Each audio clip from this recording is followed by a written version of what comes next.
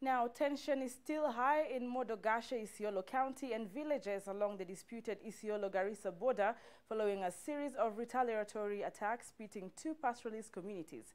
One person was today injured in a water point that splits the two counties and was rushed to Modogashe Dispensary. This even as Northeastern Regional Commissioner Mohammed Birik has accused some politicians from both Isiolo and Garissa counties for inciting their communities into violence. At least 2 people were killed and 1 seriously injured after 2 communities clashed over scarce resources along the border of Isiolo-Garissa County.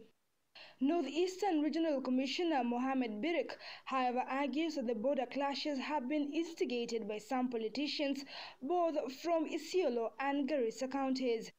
Birik has further warned that any politician found culpable will face the full force of the law. We feel and think that there's a lot of political incitement, which of course will not be able to agree. Leaders have an opportunity to enhance peace and reconciliation among us. Northeastern Regional Commissioner says normalcy is incrementally resuming in the affected areas. This contradicts claims by the area leaders who now claim that some National Police Reservists could have been involved. The attackers are said to have blocked locals from accessing a water point situated right at the border. The region is currently facing acute shortage of water and pasture, threatening the livelihoods of both communities.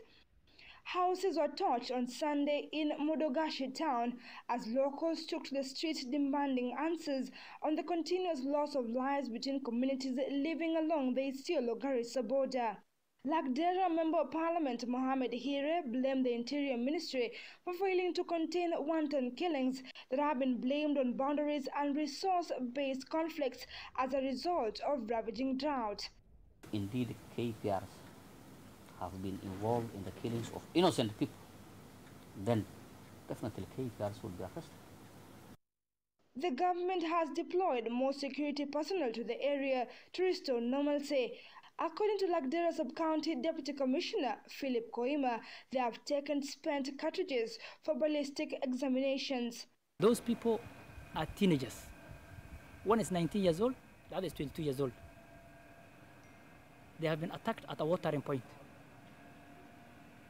And we suspect that the guns that were used to kill those boys belongs to KPR. It's the KPR from Isiolo that killed those boys. Locals are required to abide by previous resolution made in reconciliation efforts, adding that one of the resolution was sharing of available scarce resources, especially during dry spell periods. Irene Mwangi, KUTV.